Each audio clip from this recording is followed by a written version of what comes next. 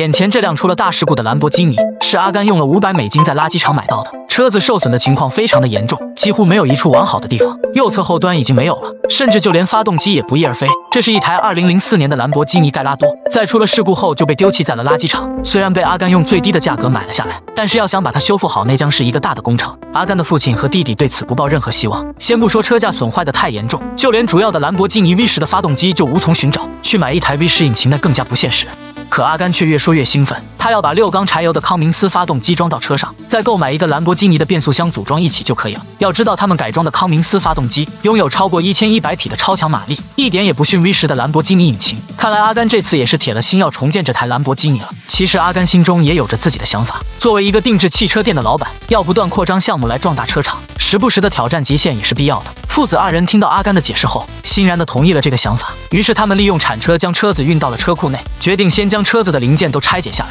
看一看还有多少零件是完好的。等他们把所有悬架都拆掉后，却让阿甘发现到一个不好的地方，车子的整个框架都弯曲了，上面已经出现了一道裂痕。阿甘为了更好的修复这个车架，决定把车子拉到朋友家里那里拉直车身，因为这是一个一体式的机身，所有的框架和车身都是链接在一起的，甚至连挡风玻璃都是一体式车身的一部分，所以找到一位专业的钣金师傅还是必要的。而另一边的阿甘父子也没有闲着，老爷子找到一个2004年的兰博基尼盖拉多的变速箱，要将这个变速箱和康明斯的发动机组装到一起。可将链接板拿来比对时发现，链接板的尺寸比引擎大了好几圈。为了更好利用发动机舱的空间，他们把发动机和变速箱带到了朋友的工作室，要在这里制作一个全新的连接板。师傅先拿来了一个机械臂，用它来扫描每一处的螺丝孔位，数据通过机器传输到电脑上，并利用软件将得到的数据建模。等把需要的模型建好后，就用机器在铝板上雕刻了出来。这个过程只需要短短的几个小时，一个兰博基尼变速箱的适配板就完成了。而在工作室里的父子俩也在为组装做着准备工作。他们给曲轴喷好油后，就把它装到了发动机内。像这样的发动机出厂时通常空转最高也就3000转，而他们也给发动机做了提升，将其推至6000转。这也算是阿甘父亲很多秘密技术之一。他们已经建立了一个公式，是在反复的测试中获得到的。要知道，没有人能教你如何制造引擎，只有亲自不断的尝试，经历过了才会将里面的道道弄清楚。而此时这台发动机已经重建完成，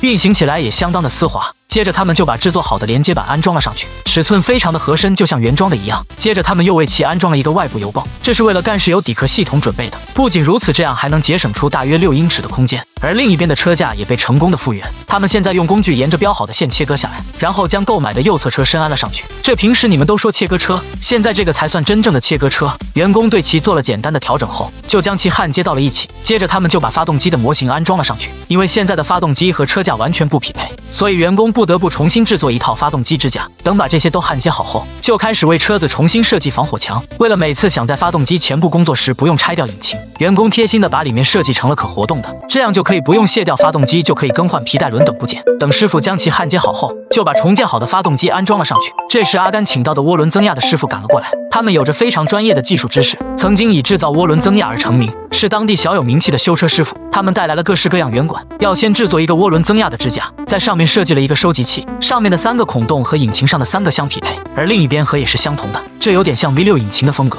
要知道兰博基尼的引擎盖是透明的，所以上面的排气气管走向也得美观才可以，每个位置都要事先设计好的，还不能妨碍发动机的具体效果，这就得靠着师傅的经验和技术了。等这些都被完成后，师傅们就开始安装车子的套件了，只不过这不是用拉铆枪就是用电钻钻，甚至都用上了切割机，看起来这真的有点简单粗暴了。等员工将所有套件都安装上去后，就把车子送去了喷漆房。这时的车子也到了收尾的阶段，他们将定制好的内饰都安装上去，等把风挡也安装好后，这辆2004年的兰博基尼盖拉多就重建完成了。从一个没人要的破车架到现在耳目一新的成品车，阿甘这次可下了很大的功夫，完全想不到他们竟然重建的这么好。车子的颜色也非常的适合，而且还给车子安装了空气悬挂，底盘几乎都要贴在了地上。车子的内部采用全黑的真皮，车椅也有着兰博基尼的小味道，并且顶棚还设计了星空顶，让车子变得真正意义的独一无二。而车子最亮眼的就是发动机了，里面的设计简直太完美了。康明斯的发动机配上兰博基尼的变速箱，并且搭配了双涡轮增压系统，让车子的马力达到了惊人的1100匹。那么问题来了，像这么漂亮的一台车子，